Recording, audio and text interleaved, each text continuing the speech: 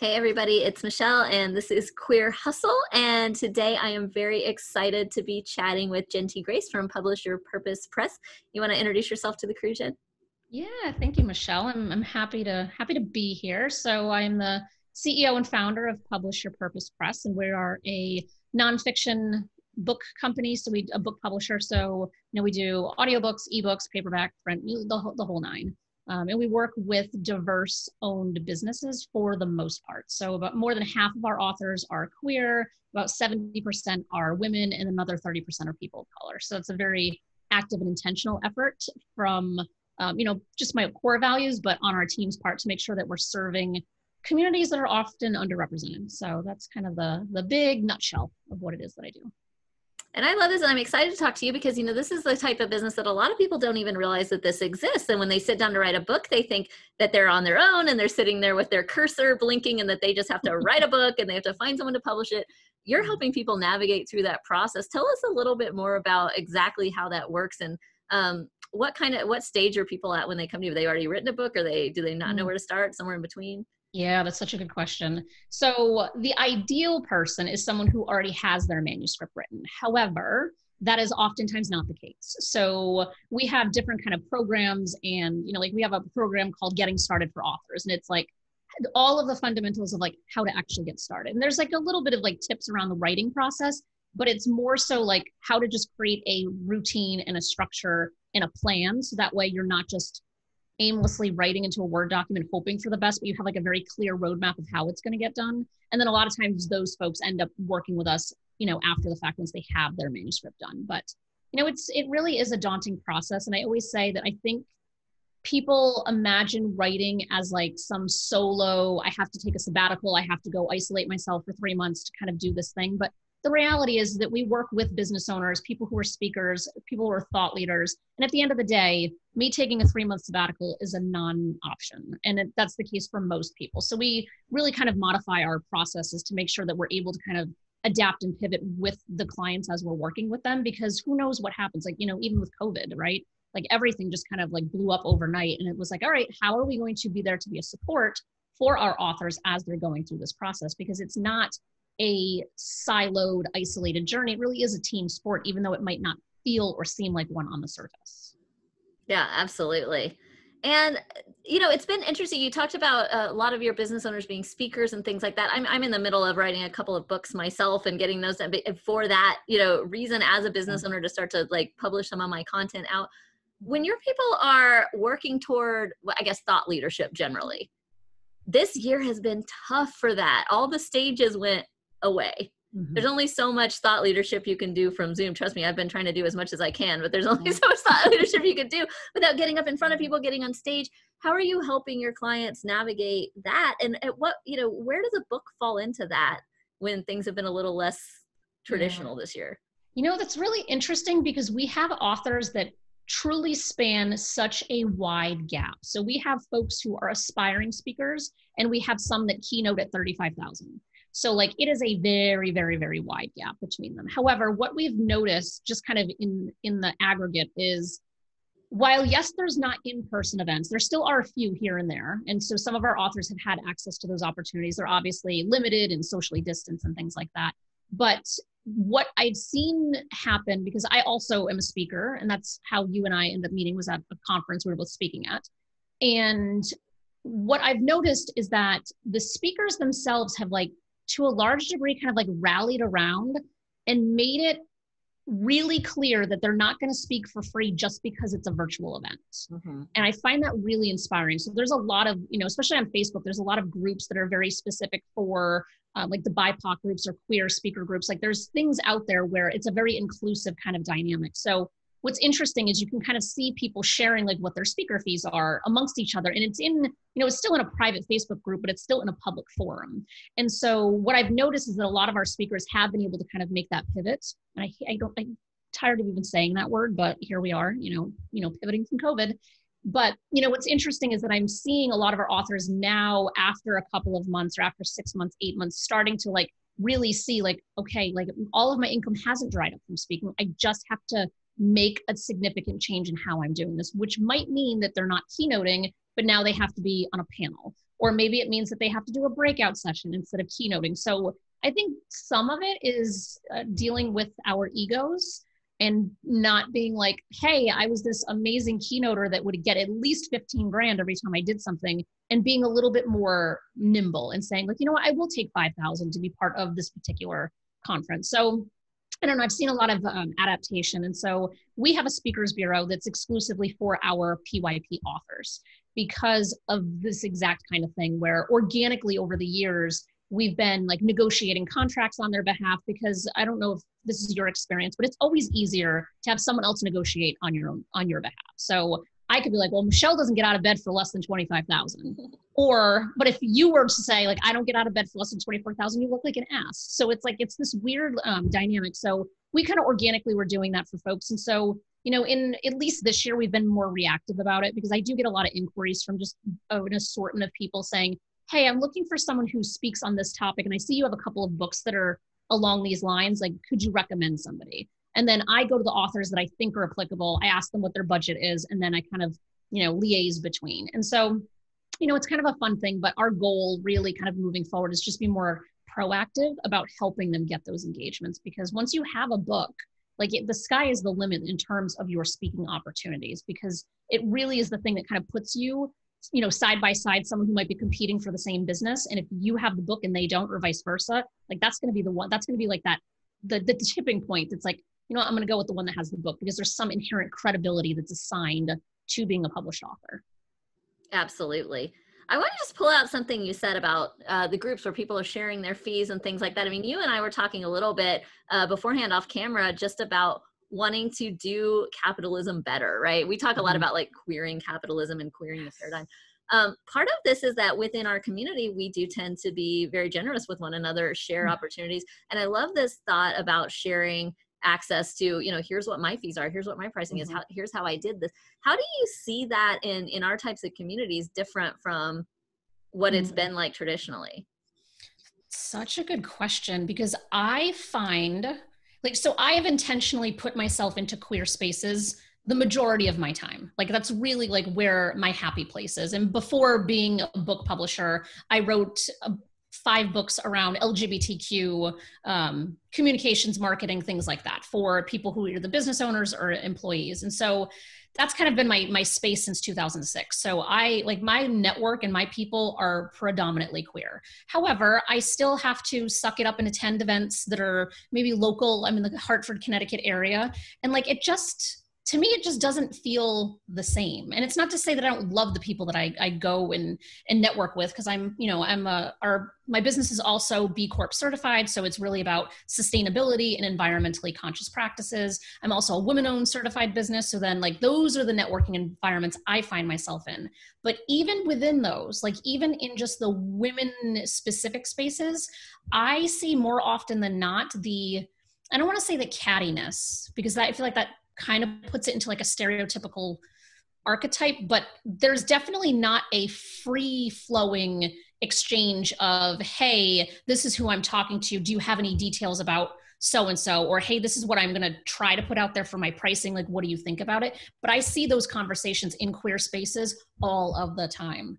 And what's really fascinating, and I don't remember the actual hashtag, but it was a couple months ago, right when all of the, like when Black Lives Matter really, really intensely blew up, there was a hashtag around equity in advances in publishing. So some Black woman started this huge trend where it was all of these mostly women of color who were coming out and saying, well, I got a $5,000 advance. And then a white woman would come in and be like, well, mine was $75,000. And then like it turned into this whole most beautifully amazing thing. I get chills thinking about it, because it was so amazing to kind of just watch this one woman who was like, F this, like, I'm going to say, like, I'm going to really point out the disparities, and how many allies kind of came into that conversation. So that was really cool. And I think, you know, I think as queer people, we're already an underdog in most of the settings that we show up in, whether we perceive ourselves as such or not. And so I think by helping each other and being allies to other adjacent groups that we can be allies to, that's the way that we're all going to kind of collectively make a bigger impact and a bigger change. Yeah, absolutely. I love that. And I love that, you know, that type of allyship takes some bravery, and we don't, you know, we don't talk about that very much. We don't like, because it sounds a little so, oh, allies being so brave, but it's hard to put yourself out there and say, yeah, you know what, I got the $75,000 advance and I want to tell you that because this is fucked up and this isn't fair. And like, I want to help you do something about that. Yeah, which is it is brave because I have no idea what those publishing contracts or agreements are with each of those individual people. And for all we know, there's probably some kind of clause that tells people that they can't disclose that information because for so long, especially within publishing, everything is so like there's a gatekeeper at every turn. It's all cloak and dagger. Like you don't really know what's going on. So I'm confident that some of these contracts probably have a clause in it that states that you can't reveal what your advance was. But there were people out there that were like, the hell with it, I'm going to say it anyway. And I don't know if anyone had repercussions from that, but it's still, I feel like if I were in that situation, I'd be one that would be speaking up about it too, to be like, listen, I'm just going to throw my name in the ring just so you can see what my number was too, to at least compare, to just advocate for yourself, to get what you rightfully deserve. And just because you're a woman or a woman of color or a queer woman does not mean that you are not as deserving, if not more, of the cisgender straight white male. Absolutely. And it's interesting to talk about how these things permeate into entrepreneurial settings because a lot of us started businesses and left corporate culture because we didn't feel like we were being treated fairly or had the same opportunities. Obviously, in a lot of corporate culture, it's not cool to talk about your salary with other people in the company, things like that. I try to, when I'm running my company, I try to do that differently and make sure everybody knows what everybody makes and why, and I'll, be very, very transparent about that. But that's obviously been stuff that's been very hush hush for a long time. And we know when people start sharing that information, and this is why companies don't want them to, and people start sharing that information, it's like, oh my God, this is really fucked up. And everybody can kind of band together. It's interesting how we think we're escaping that when we come to start businesses, but these types of dynamics play out even when you're working for yourself because you're still looking to get clients that are still paying you maybe something different than they would pay somebody else. Yeah, which is such it's a tragedy, but it's the way that the world works. And so if we can't have the courage to speak our truth, then we can't expect others to speak our truth for us. And so I also think that that's really hard. I feel like you and I are both very seasoned business owners at this point. Like I've been doing my own thing for well over a decade at this point, but I can see how it'd be really, really upsetting or confronting for someone who is at that phase, like right now, where they're thinking like, I'm having this bad experience with my employer where I'm not able to be my full self. I'm not able to be out in the workplace. I want to kind of go out and stake my own ground and plant the flag in the sand of like, I'm going to do this thing. But there are so many unknowns and so many variables in there. And if you're already kind of coming from a less confident place as a queer person, I think that's also what can be really, really challenging too, because look around in any direction and there's plenty of things that can tell you that you're lesser than somebody else. But, it just takes, I think, a lot of maybe resilience might be part of the word of just kind of like always coming back and like getting knocked down and coming back over and over again until you really actually have that confidence within you. And then once you're at that point, you have to be the beacon to bring the other people along to be like, listen, I did it. So like, come on, like, let's go. Like, what are you waiting for? Like chop, chop. So it's, I think it's it's a big responsibility, I think, as well. Absolutely. And that's a lot of what I do in my work and what I deal with in my work, because we work with a lot of startup queer entrepreneurs. And one of the things that I hear over and over and over is people telling me what I call like black and white thinking, like I could never charge this much or people will not pay. And I always kind of tell my clients, anytime you have a black and white statement, like it's wrong. The truth is always gray. It's always nuanced. It's always something like some people will pay, or it's more likely that this will happen, or, but we get these messages drilled into us, especially queer people. You're not worth that. No one will pay that. Nobody wants that. And they come to me with this, I'd really love to do this, but I know that nobody will pay for this. And it's like, and I've got 5 other clients doing the same thing, making 10 times what they're even talking about. Sometimes we need somebody to show us what's possible before we can even see, what's possible totally, let alone what's possible for us, because there's so many people that are coming to me and it's like their horizons are so small. Because they've just been told their whole life, stay in this box, stay small, stay small. That's not for you. That's for somebody else. And when I'm coming along and saying, no, that's for you too. This is like a mind blowing experience, just mind blowing conversation. What, you think I can do that? And I'm like, yeah, not only can you do that, I know a whole bunch of other people that have already done that. So come on, let's go. And sometimes just seeing that possibility is what it takes to kickstart somebody on that journey toward actually achieving that thing. And I think that's why shows like this are so important, because then it shows and illustrates to people who are in that ideation phase of, yeah, look, like there are successful people who have paved this path for you. Like you just have to like walk in the right direction and find the right, beacons of hope as you're kind of going along that are going to pull you forward. Because I feel like for me, like I'm always, and I've been in this, I feel like this phase forever of just like mentoring people. Like I'm always, whether it's a formal mentorship that I'm involved in, or if it's just informally, like somebody saying like, hey, can you give me a few minutes? Like I will always say yes to those things, because if I can have some even microscopic impact on that one queer person who was just needed one person to say it to be the thing that actually confirms it for them, like why wouldn't we want to be kind of part of that? And I think, it gets harder, obviously, as your business gets bigger and bigger and the team gets bigger and bigger. So it does get more challenging, but as long as that's kind of one of those core principles that and that's if it feels right to you too. I'm not saying you have to, like if you're a successful queer business owner, that you have to have this, but I find that most successful queer business owners will always make time for someone who is kind of just starting out to be like, let me point you in the right direction at the very least. Like that's the least I can do, because then it helps all of us when they do become successful, because it gives us more access to opportunities as well as them. And you can't go wrong with that. That's absolutely right. And this is why I'm really dedicated to figuring out this path toward some type of benevolent capitalism here. And I know that makes me kind of public enemy number one for a lot of people when I say that, but I do think that it's a system in which there's a lot more opportunity for eventual equity. Whereas we know that, socialist type of systems, et cetera, they all sound good in theory. And then what happens in reality, especially for queer people or anyone that's non-conforming in any way, is really, really, really not good.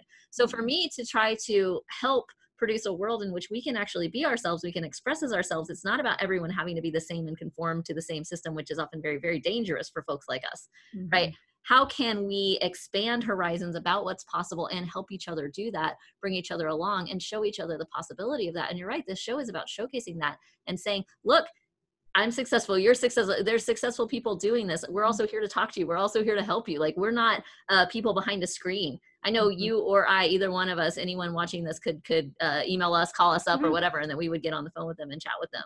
Absolutely. Yeah. And that offer stands like currently. I know we're saying it like hypothetically, but yes, if someone like, I'm happy to talk to anybody. So me too. Yeah, just call us up. We're here to help. We're here to help, and we're here to show you what's possible, because this is possible. We've done it, and I don't know what your background was or where you came from. I didn't come from anything, and I never thought that I could have $1 million business until I saw friends of mine doing it, and I thought, well, if they can do it, I can do it. I've always had that arrogance, right? I got into an Ivy League grad school because one of my campaign friends got into Harvard Law, and I was like, if that guy can get into Harvard Law, like I can get into business school at Dartmouth, and that's how I did it. And then I saw my friends, starting businesses and getting real, and it was like all of a sudden, if that person can do it, if she can do it, if he can do it, if they can do it, so can I. And here I am. And now I'm kind of the person that wants to turn around and say, hey, if I can do it, I'm just a regular person. If I can do this, you can do this.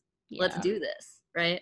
That's absolutely 100%. I could say the exact same. I do not come from money. I do not come from any wealthy background whatsoever. Everything had been bootstrapped and like trial and error, and finding that like everybody's like, oh, it's this path. It's like 1 + 1 = 2, and it's like my path was not even close to that. Like I started off, like my background is marketing, so my master's in marketing and communications, my undergrad's in communications, and so like that's what I thought. I was going to go work for an advertising agency in Connecticut, which is how I ended up here to begin with. That Diageo, that represents alcohol brands. Like that was my vision, was advertising for alcohol brands. That did not happen. I ended up in an insurance company because that's what happens in Connecticut. And I ended up getting discriminated against. And it was like really overt discrimination. And I did everything I could to try to fix the company culture. And it was a complete loss. And I was there for about 5.5 years. And finally I was like, I'm out. Like, I can't do this anymore. Like, I can't be hiding who I am, being called a dyke in the lunchroom, like just really like shitty things. And so then I was like, you know what, I'm just going to use this experience and help other people in their workplaces or in their businesses not do what this horrible company has done to me. And so that is not a linear path in any way, shape, or form. But I think that that's kind of the best part about being a queer person, because there's so many, to me, like superpowers and advantages that we do have as queer people. And I think, especially as a white queer person, and I know this sounds like awful, but I do think in a lot of ways we're able to navigate a very, very, very gray area. Absolutely. Where we're able to like not disclose who we are or what we do, or, you know, like somebody could be like, oh, she's just kind of tomboyish. Like no one knows unless you tell them. So I do find that that's a very big privilege, but we have to use that to everyone else's benefit by infiltrating, kind of being that Trojan horse that gets in the room and then brings all of the other people with them. And so if we're thinking, this is slightly derailing, but if we think about supplier diversity, right? So we as companies that make certain revenue sizes, so certain revenue markers, right? There's a whole team of people below everything that you do, everything that I do. And there's a whole huge amount of vendors that are also supporting the infrastructure and the ability for us to do what we do. And so that is our opportunity as the person at the top to say, no, I'm not going to source this from a cisgender straight white male company. I'm going to make sure that I am giving this opportunity to somebody that is a diverse supplier and whatever that diversity might look like. And so we have like a very rigorous supplier diversity program. We're very intentional about what vendors we work with, what people are on the team, just to make sure that you're giving access to those opportunities, which kind of goes back to a little bit earlier of what we were saying is that, you know, if we're able to be like front and center and turn around and be like, yeah, I want to take you with me. That's the benefit of people who maybe have smaller businesses who are able to say like, maybe I can just do some web work for that more successful business. And then that makes their business better. And then you're working with another queer person. So like it all intertwines together in a very, very large macro type of way, but you have to be really intentional about it. And I think the more intentional we can be and the more educated we all are about these things, the more it's the rising tide floats all boats. Absolutely. And I think that's what we're all about. And that's kind of the whole underlying principle of QueerHustle too. It's really about creating our own little micro economy and helping each other out and bringing everything along. And we know even in the QueerHustle group, like kind of who does what and who the go-to person is to call. And I don't feel bad about that. It's been happening for decades, centuries, whatever, in old boys clubs. And so if I can help create something or lend myself to something that creates an alternative to an old boys club and is a different type of club, and we can all help each other, like I'm fucking all for it. Seriously, that's what makes it so amazing. And that's why there's so much beauty and magic in working with authors in general. And I just love it so much because we get to be so intimately involved with what someone is doing and what their topic is, because we're working on like their masterpiece of all of their thought leadership. But what's also really cool is that we develop such a deep level of trust with the authors that we work with, which is not the case for many other publishers. But like, I've been very intentional about this. And so they'll say like, hey, I need to redo my website. Who do you recommend? And so I have a list of recommended web developers, and every last one of them is a certified diverse business in some way, shape, or form. So whether it's a gay-owned business, a minority-owned business, woman-owned, doesn't matter. Like everyone on that list holds one, if not two, certifications. And so that's, again, another opportunity is that maybe they're not getting my dollar, but now they're getting the dollar from my author. And so it's the same thing. Like we have marketing needs every damn day of the week, it seems like. So there's always needs for something. And if you can be that hub to be that alternative to the old boys club, like you say, like that's really, it might be micro, it might be really, really micro, but it doesn't matter because if we're all doing it really, really micro, it creates like this big intricate web where everybody wins. And now we have a macro effect. And now we have created something that helps everybody out. And most of the people that I work with that are queer business owners are doing things to help society. Some are helping queer community directly. Some are doing things that are, helping society at large, but almost everybody I work with is doing something that makes life better for people. And that's why I'm proud to help them increase their impact and scale those businesses. It's not about helping someone line their wrist with Rolexes. It's about helping people provide good jobs. A lot of the people that I know, and it sounds like you are in this boat too, quit the corporate job in order to create something better. Not, first for our own self-preservation, like, fuck that. I'm going to create a job that I like where I can be myself. But then let me turn around and be a different kind of boss. Yeah. Right. I've had business mentors tell me, oh, you can save so much money by just putting everybody on contract and hiring everybody overseas. And I'm like, no, I'm hiring people here. We're paying market wages. We're paying full benefits. Mm-hmm. We're taking care of people. Yeah. And that's part of why I even wanted to do this in the first place, not just to like get rich as possible, as fast as possible, but to turn around and be a good employer and create good jobs for people who don't have those opportunities in a lot of corporate America.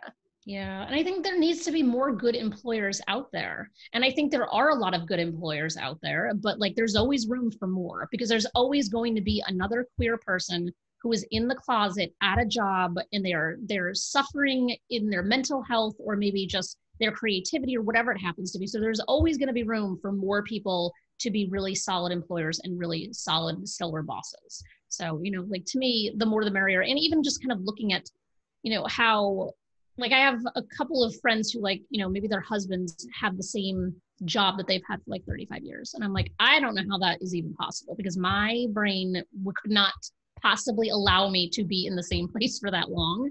But that's the beauty about being a business owner. And that's also, I think, the benefit of me working with books is that, well, yes, the process is the same, the authors are different and the topics are different. And so it like feeds my ADD in like a really healthy, productive way versus like having these like, oh, I've been at the same job for 15 years, 20 years, whatever the number is. But like, I don't think that that's how young people think anymore. Like they're not looking for like that one job that's going to be like the ticket for the rest of their life. So like we have to be mindful from an employer standpoint, like what is going to be the thing that actually attracts that really awesome person to our organization. It really comes down to our values. And if we're very like wide open, like I could not be any more out if I tried. Like I am, and that also partly comes from my previous consulting work of calling myself the professional lesbian. So that will follow me forever. But what's great is that if somebody, they Google my name, that's coming up all over the place. And so that is a great weeding out mechanism because they're never even gonna get on the phone with me to begin with. And like, that is a beautiful thing because then you're not wasting your time with people that are just not fully aligned. So I think that's like just one of those other benefits of really being out, being very clear that like you are open for business for anyone who's inclusive, who, wants to have that more inclusive experience, whether it's an employee or a client. I love that. I mean, I just think we're saying the same thing. It's like, look, start your business, write your book, get on the stage, be a boss, be an awesome boss, and do it. Because the more you do it, the more you give other people permission to do it. Not only are you creating those opportunities, changing your own life, you're changing other people's lives, and you're giving somebody something to aspire to and look to. And there's a whole bunch of us, me and you included, and a whole bunch of other people that are here to completely help you do that. If that's what you want to do, if you're ready to get out front and ready to shine. And we want you to do that. I want more shining stars from the queer community, more beacons of light, of diversity of all sorts. And people that, and you don't have to work with people that you don't want to. And that's the thing. Like what you just said is so important. We call it attract and repel when we teach marketing, right? You want to attract who you want to repel the people that you don't. And repelling is just as important as attracting in your marketing, right? We don't want to waste time on the phone with somebody that we wouldn't want as a client. And a lot of people are, especially queer people that I talk to, afraid to go into business for themselves because, I would have to work with people I don't want. I need the money. They've got this scarcity mindset. And it's like, no. You don't have to work with anybody you don't want to. In fact, you have much more control over that as an entrepreneur than you do when you work for somebody else. So you can come, you can be you can work with the people you want, do the work you want. It's awesome. And I think that a lot of times what people don't realize too is that if they do take on that client that they're like, not really 100% on them, it's going to end up costing them way more money in the long run. But like, I think especially the newer startup business or very early on in their entrepreneurship, like probably doesn't fully understand like how important that is. So yeah, I think repelling people is a beautiful thing, which is why, previously I'm now divorced, but previously anytime I'd be talking to somebody and it wasn't 100% like where they might've stood, I would intentionally drop wife into the conversation just to make it clear that like, if this is a problem for you, let's end the call now. And like now, like if I can find a way, I'll say ex-wife just to, like, and I don't do it like obnoxiously, but there are times where you're just trying to like sniff out like, okay, is this person like legit or not? And I will always like, research, or somebody on my team will kind of research and give me like the rundown, because I'm not going to, even like podcasts and things like that, like I'm not going to go on someone's show if they are overtly hateful toward any group of people. And so there's like an added level of due diligence that has to happen, because I think for a lot of people, they'll go speak and talk on any show ever, anywhere. And it's like, yes, that might be okay, but like, did they just have somebody that was like anti-LGBTQ as the guest the week before? Because that's probably not a good fit. So like, these are the things that as queer people, we kind of have to always be thinking about, that the average person might not actually have to be thinking about, but it doesn't have to be a burden. It just has to be like a way of being. And if you can kind of like get that in your DNA and your way of being from the start, then it just kind of comes natural, and it's not an added headache or anything like that. You've been doing this for a long time, 10 years. Congrats on that. By the way, that is not easy to do. And certainly when I hear that, just like when I hear somebody that's been married for 30 years or something, I'm like, wow, you've really stepped through a lot of shit to get where you are. And that's great. A lot of people watching this are people who are just starting businesses or thinking about starting businesses. What would you tell them? I feel like if I try to go back to my 2009 me, where I was like, I need to get out of this job, or I like nothing, no good is coming if I stay in this horrible work environment. I really took a crazy leap of faith. And my now ex-wife and I were together for like 6 months at the time. And I was like, listen, I'm quitting my job. And she's like, do you have a plan? I was like, nope. Like I had one thing that I just like in my gut, like instinctually knew that it would work out. It might not be an easy road. Like I gave up benefits. Like it was a whole, and like I had a pretty decent salary. And I was just like, I need to trust my gut. And I think that that would be the thing that I would tell everybody, is that so often we fight with our gut. Like our gut knows, like we instinctively know what we need to do next, but we fight it with our logic, and we fight it with being pragmatic and logical. And it's like, that's not actually helping us. Like just go with like your gut instinct. And I knew that I had to get out of that job. There was no doubt in my mind. And I had a contract that was like, kind of, sort of, I had like a 75%. I was like, I think this is going to work out. And I was like, you know what, if I don't jump, like I'm just going to be stuck where I am. So I think that, you know, there is a little bit of, you know, I'm a very pragmatic person. So there is a little bit of like, okay, let's just, don't just, I'm not saying like, just go quit your job tomorrow. Like be a little bit more rational about it, and like make sure that you have some kind of savings saved up. And it doesn't have to be like, you know, everyone says like, oh, you need to have 6 or 9 months in savings. Like, I'm not saying that level of like preparedness, but like just jump when that opportunity appears. Because if you don't jump, like you will end up regretting it, and you'll still just be stagnant where you are. And I know that that's not a